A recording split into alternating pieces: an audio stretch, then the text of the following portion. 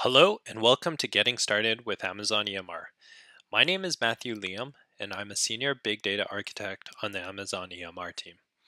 Amazon EMR is the industry-leading cloud big data platform for processing vast amounts of data using open source tools such as Apache Spark, Apache Hive, Apache HBase, Apache Hoodie, and Presto. With Amazon EMR, you can run petabyte scale analysis at less than half the cost of traditional on-prem solutions and over 3 times faster than your standard Apache Spark. In this demo, I'm going to walk you through Amazon EMR cluster monitoring and management capabilities, specifically cluster status, Amazon EMR related logging, application logging and monitoring, and how you can use these to debug and troubleshoot a cluster and the application jobs running on it. The first part in monitoring and managing your EMR cluster is getting the cluster status. Let's start with that. The cluster list in the Amazon EMR console lists all the clusters in your account and AWS region, including terminated clusters. This list is the starting point for monitoring the status of your clusters. It's designed so that you can drill down into each cluster's details for analysis and troubleshooting. After you create a cluster, you can monitor its status and get detailed information about its execution and errors that may have occurred, even after it's been terminated. You can't delete clusters from the cluster history, but using the AWS Management Console, you can use the filter to find a specific cluster. Similar information can be retrieved using the AWS CLI. For example, the List Cluster API can be used to get all my clusters within a certain state. In this example, waiting. Another useful API is the Describe Cluster API. You can get information of a single cluster similar to the information you see in the AWS Management Console. In this example, I get all the details for this specific cluster. These APIs can be used when building data pipelines with dependencies or for auditing purposes. Now that we know how to get the cluster status, the next step is knowing what is actually happening on the EMR clusters. This is useful for troubleshooting failed clusters or knowing when a cluster is ready to run a job. For that, we have Amazon EMR related logging. As the cluster runs, logs are being generated on the master node. By default, every cluster publishes log files to the var log directory on the master node. These logs are only available when the cluster is running, and you don't need to enable anything to have log files written on the master node. There are many types of logs written in this path, such as Bootstrap action logs, application provisioning logs, Amazon EMR step logs, and instance state logs. These are not all the EMR related logs that are written to the master node, and a full list can be found in the link provided. These logs and the ones in the link can also be accessed in S3. If you launch the cluster and specify an Amazon S3 log path, the cluster copies the log files stored in this var log directory on the master node to Amazon S3 in 5-minute intervals. This ensures that the log files are available after the cluster terminates, whether this is through normal shutdown or due to an error.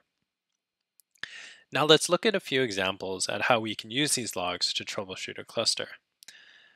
The first step is to look at the cluster status.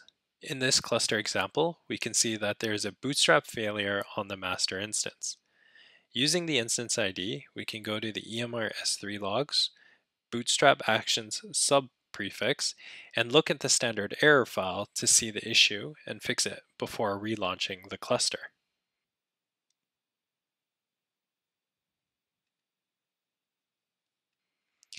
In this next example, we can see that the cluster failed due to a step failure. Step logs are stored in a separate prefix from the node prefix, and going to the standard error file, we can see that there was an error in running the Spark job due to a wrong argument provided. Now that we know how to get the status of a cluster and the logs related to that cluster, let's move on to application logs and accessing their user interfaces. The first option that we have available are CloudWatch metrics.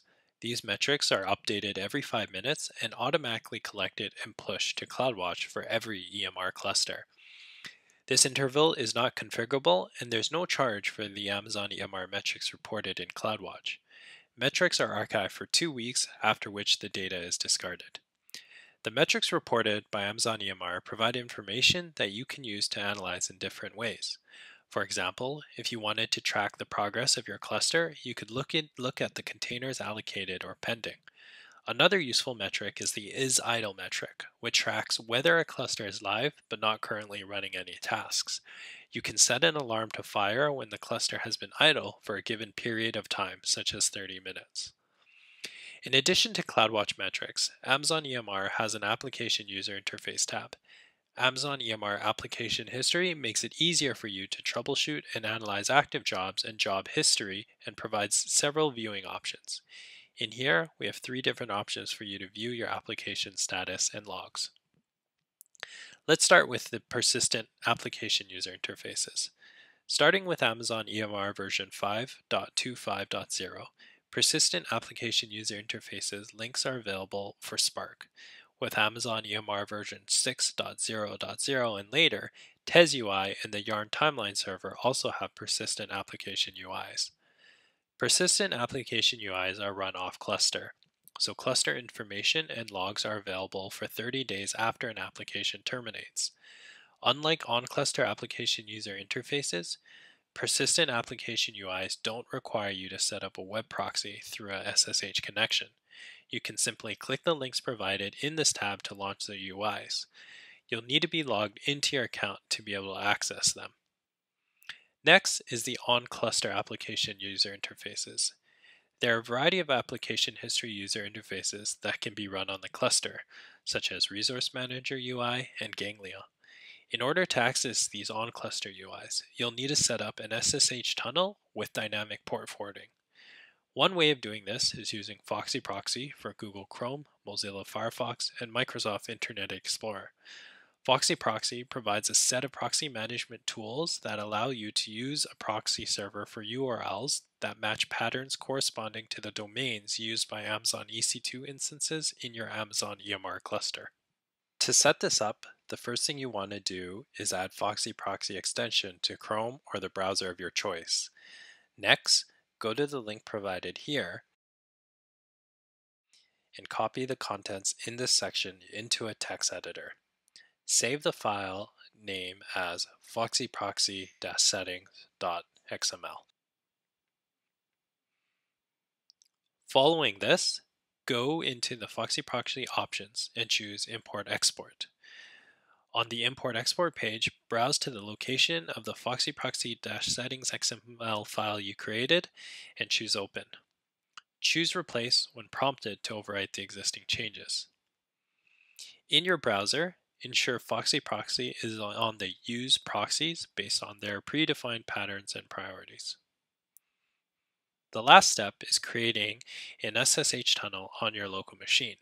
You can use this command and replace myKeyPair with the location and file name of your .pem file that you've attached to your EMR cluster, replace 8157 with an unused local port, and replace the master instance ID with the public DNS name of your cluster.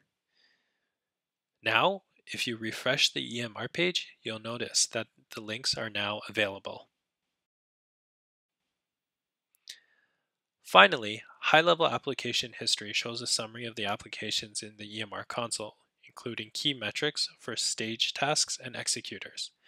The summary of the application history is available for all Yarn applications. Additional details are provided for Spark applications, but these details are only a subset of the information available through the Spark History UI. This wraps up Amazon EMR monitoring and management capabilities. I hope you enjoyed it and found the information useful. Thank you for your time.